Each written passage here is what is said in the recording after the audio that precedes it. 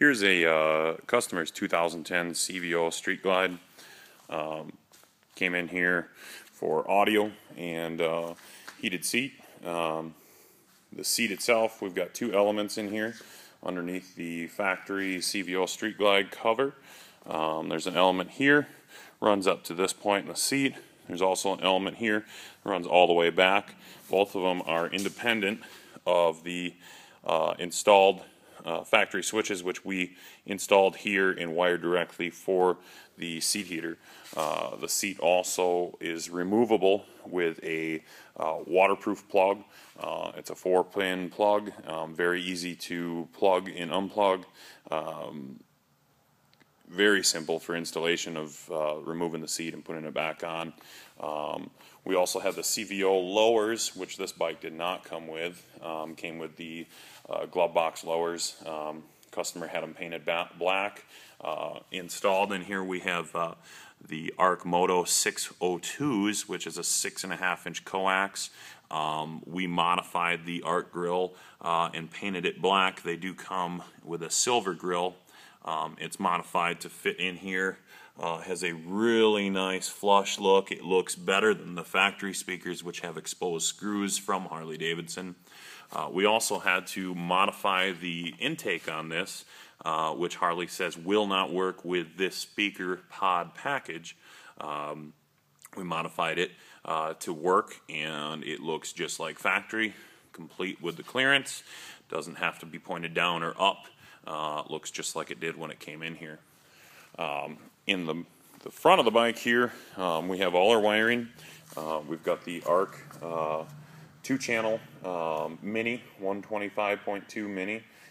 Does 125 watts by 2. Simply mounts on top of the radio. Keeps your bag space to 100% the way it was before. Adds much more power. And also we have the 602 coax motos, 6.5 coax up front with the Arc Audio spacers. Complete factory look from the inner fairing. We also installed, customer provided the Harley inner fairing antenna, so that's hanging here. Also, obviously, the wire hanging down here is for the headlight. Mounted here is our relays to control the seat heaters. Everything is fused and independent of the bike, wired back to the battery. Customer also had his Navigation XM here, which we tidied up some of the wires, secured all the wiring for it. Just kind of showing you what our wiring looks like. We want to make sure that the bike is still serviceable, that when they take the fairing off at the dealership, that there's not a big ball of wire that just drops out. Obviously, this antenna will be mounted to the inner fairing when we reinstall it, or the outer fairing, I should say. Moving on to the stereo, we are utilizing the factory radio, which works great, makes the bike appear stock, retains your handlebar controls, which we can interface with an aftermarket radio, but this works just great. You keep the water resistance of the factory radio and the factory look. There's really no major advantage to having an aftermarket radio on these bikes other than connectivity with iPod or satellite radio or HD radio. So down here we've got both switches. One works the back seat, one works the driver's seat. For the seat heaters, they work independently of each other.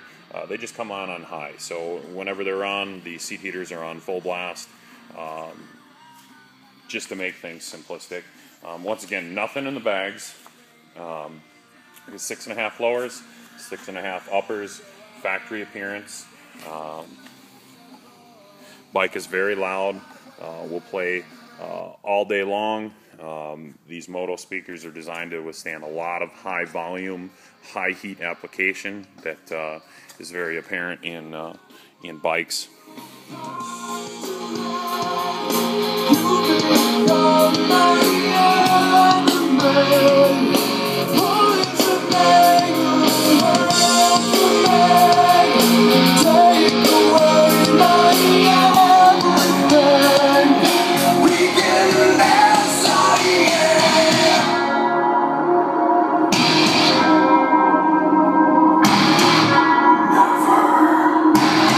Away again.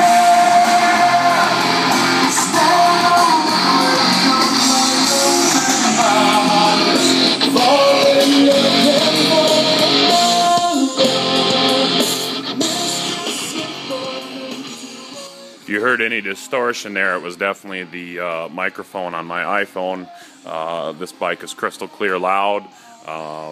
We've got it tuned so that there is some adjustability and volume for FM and the aux input for his XM unit, as well as CD. Make sure that every time you choose a different source, you have some volume. Last thing the customer wants is the FM radio, much quieter than the CD drive. So that about sums it up. 2010 CVO Street Glide with the Arc Audio MPAK6 with the additional Arc Audio MOTO 602s in the lower. Our custom seat heater setup with waterproof plugs and utilizing factory switches.